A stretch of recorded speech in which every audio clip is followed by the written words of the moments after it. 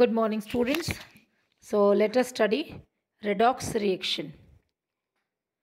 First, about redox reaction. What is the classical idea of redox reaction? So, according to the classical idea, the term oxidation used to describe the addition of oxygen to an element or a compound. And you know that, students, approximately 21% dioxygen is present in the atmosphere. Therefore, many elements combine with it, and this is the principal reason why they commonly occur on the earth in the form of their oxides. What's the meaning of this? It means addition of oxygen is oxidation. Same you can see here in the example. When magnesium burns in air, it combines with oxygen and then produces magnesium oxide. It means magnesium oxidized into magnesium oxide. And the term reduction is described as removal of oxygen or addition of hydrogen. See in the example, HgO, this is mercuric oxide, when decomposes, breaks down into its constituents, that is mercury and oxygen. So here you can see removal of oxygen from mercuric oxide. So this is called reduction. Now let's see the redox reaction in terms of electron transfer reactions, or we can say the modern concept of loss and gain of electrons. Oxidation is actually loss of electron or electrons by any species, whereas reduction is explained by gain of electrons by any of the species.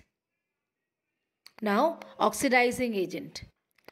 Oxidizing agents are acceptor of electrons.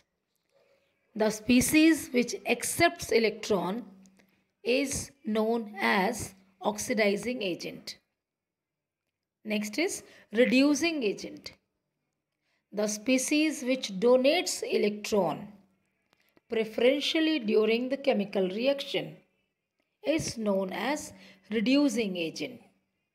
You can speak in few words like donor of electrons are called reducing agents. Now have a look over these examples. When sodium combines with hydrogen, it forms sodium hydride. Okay, this reaction can be written in two halves. You can see here on the screen, the first half is sodium, which is alkali metal, highly reactive and have tendency to lose electron. The same happens during this reaction also. The sodium converts into sodium ion and 2 electrons lost by 2 atoms of sodium. So here we can say loss of electron means it is oxidation of sodium. Now these 2 electrons are gained by hydrogen. In second half, this converts into hydride ion.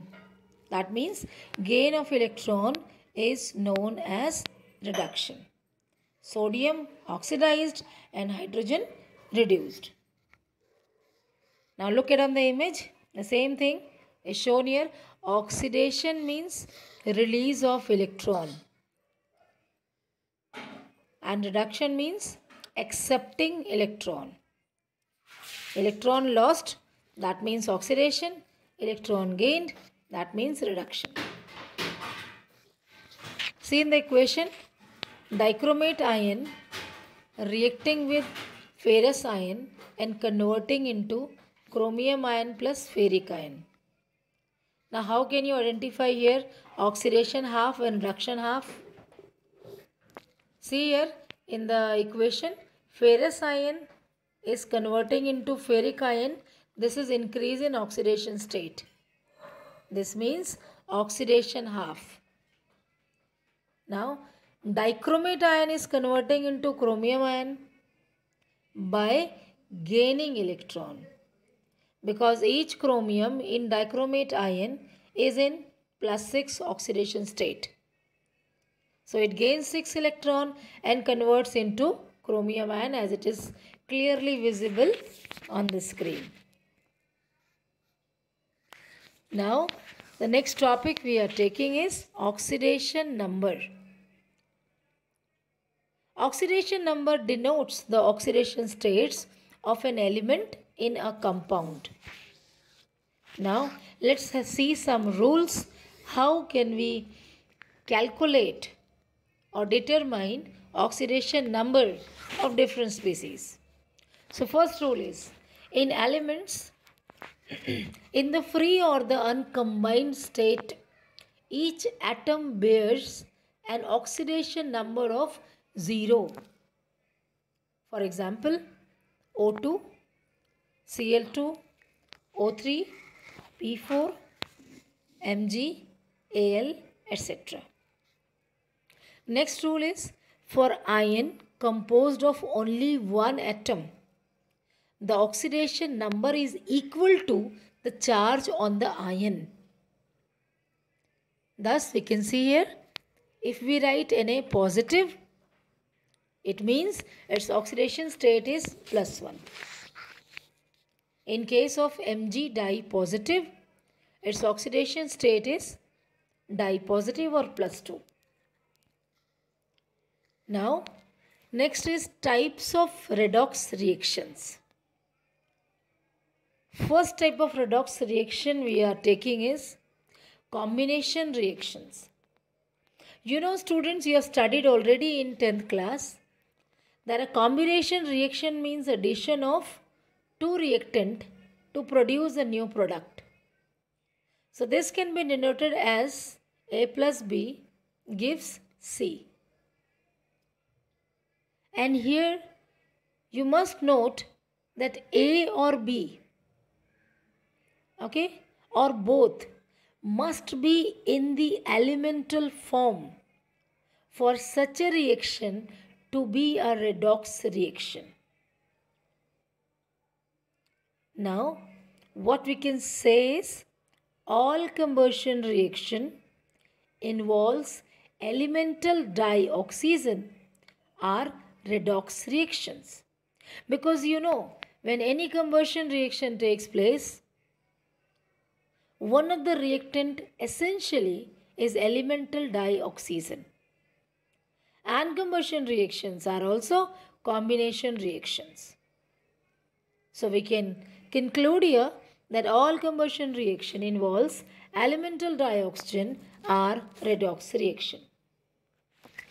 Now, next type of redox reaction, let's see, is decomposition reaction. Decomposition reactions are the opposite of combination reactions.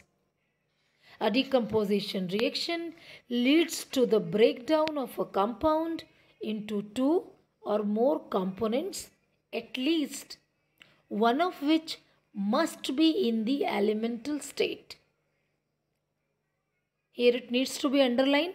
Again I am repeating, at least one must be in the elemental state.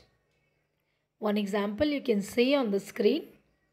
This is decomposition of potassium chlorate into potassium chloride and dioxygen. Here, dioxygen in its elemental state. It means reaction is redox reaction. This may also be noted here that all decomposition reactions are not redox reactions. Like you can see in the example of decomposition of calcium carbonate produces calcium oxide and carbon dioxide.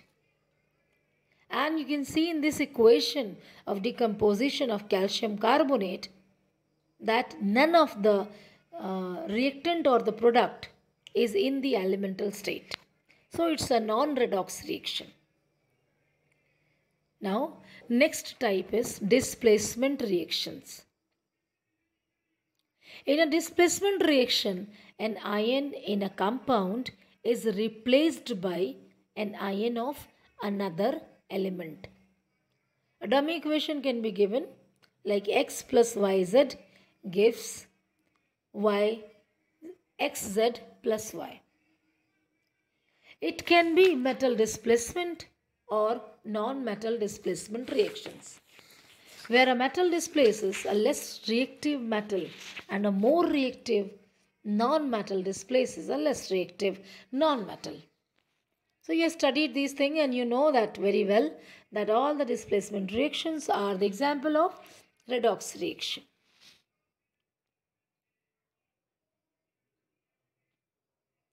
Now next one is disproportionation reaction. And these are the special type of redox reactions in which one of the reacting substance or element exists in at least 3 oxidation states, undergoes simultaneous oxidation and reduction reactions. I should repeat this.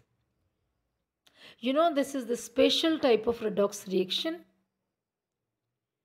and which particular element or the substance can undergo the process of disproportionation.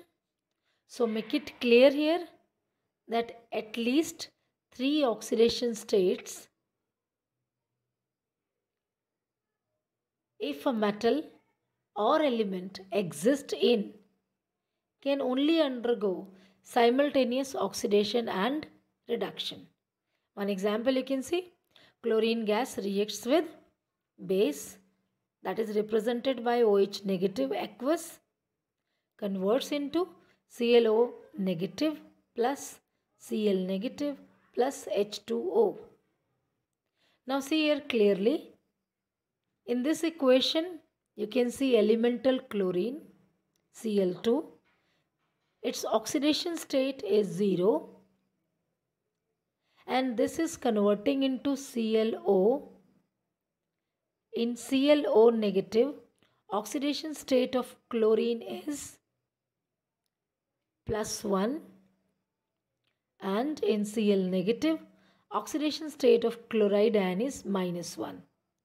So conversion of 0 to +1 and then 0 to -1 simultaneously only for one element or the species is called disproportionation reaction. Remember the note written over here? Fluorine among halogens being the most electronegative element and cannot exhibit positive oxidation state, and it does not undergo disproportionation reaction. Thank you, students.